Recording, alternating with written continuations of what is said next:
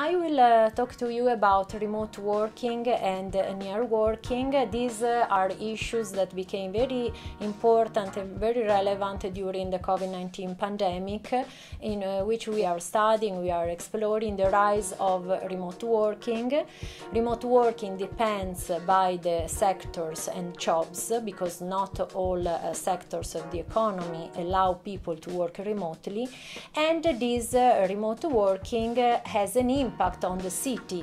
Indeed, there are several studies, several research focusing on the live from the city and the attractiveness of suburban and peripheral areas. I will specifically focus on the case of Lombardy region. The issue of remote working is very much related to the issue of urban and regional economics and economic geography, starting from the assumption that space matters.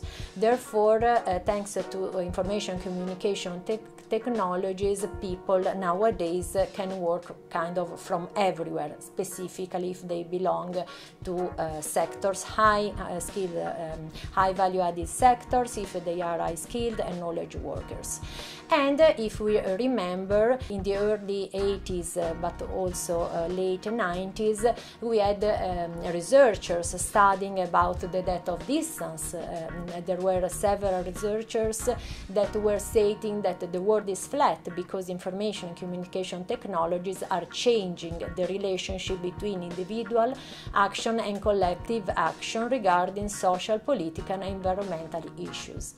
But if we think about the fact that space matters, as urban and regional economics and economic geography state, the world is not flat. Indeed, later on, in the beginning of 2000, other authors underlined that the world is curved, like Philip McCann, Andrés Rodriguez Pose. Why? Because spatial transaction costs have not fallen over recent years, but they have changed.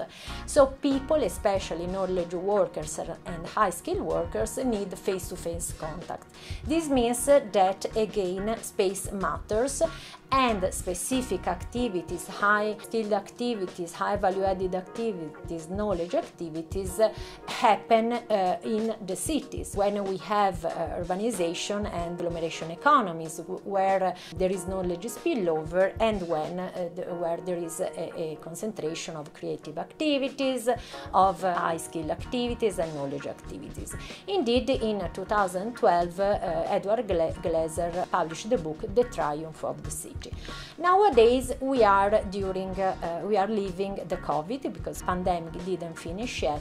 We have lived in a period where remote working increased a lot, especially in all the countries, but some countries like Italy, for instance, could see a rise in growth of remote working in several sectors of the economy.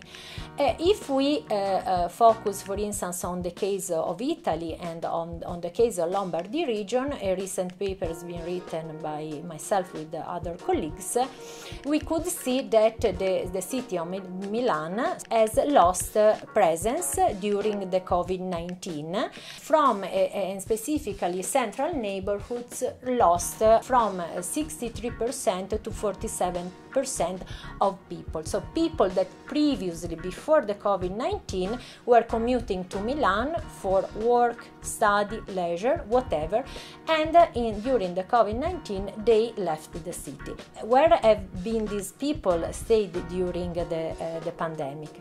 Some of them entered the city and stayed in the city during the day, and these were workers that had to go to work, so these were workers that couldn't work remotely.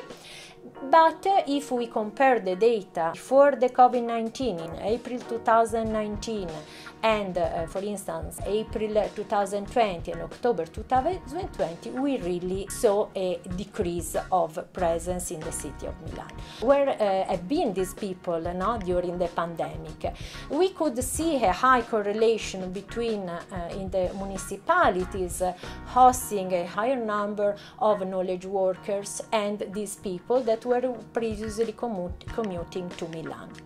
So in this analysis of this paper that is about remote working in the Lombardy region, municipalities have better broadband connections, are more suitable to host knowledge workers but also foreigners, and they provide for a generally better living conditions. So we can see that these are what has happened during the COVID-19. So we had during the COVID-19 a kind of is called donut effect, as the literature has underlined.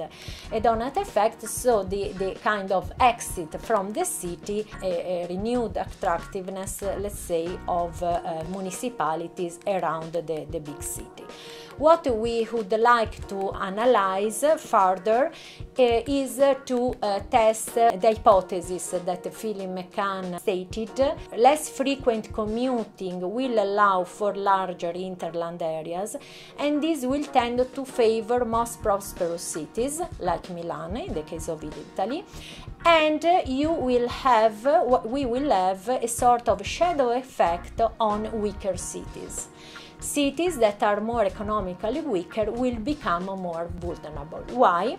Because if I have to go to the city to work only twice a week or even less than twice a week, I can decide to move and accept a job offer in Milan, for instance, not living in Milan, that is quite expensive, but living outside Milan. This means that the medium-sized cities around Milan might, because of this, might lose high-skilled and knowledge workers. That's why Philip McCann speaks about of a shadow effect on weaker cities that will become more and more weaker.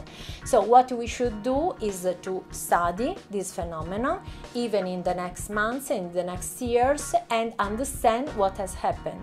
For sure, Milan didn't lose his role.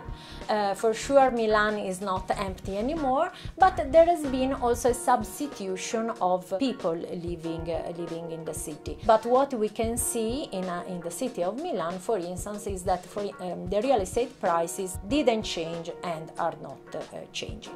There is a room to study this issue of the impact of remote working on the city and also about the new geography of work, because what has happened during COVID-19, during this exogenous shock, is that the companies, the labor went closer to the workers. No?